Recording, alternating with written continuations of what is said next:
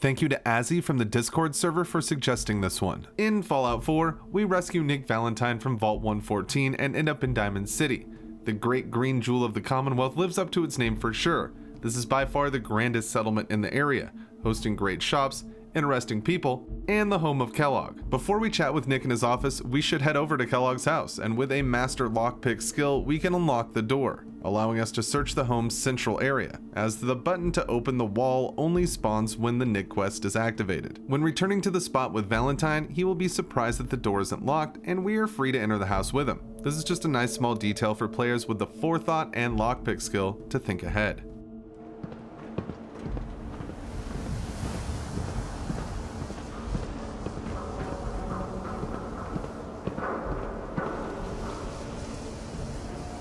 Well, what do you know? The door's not even locked. Let's head inside.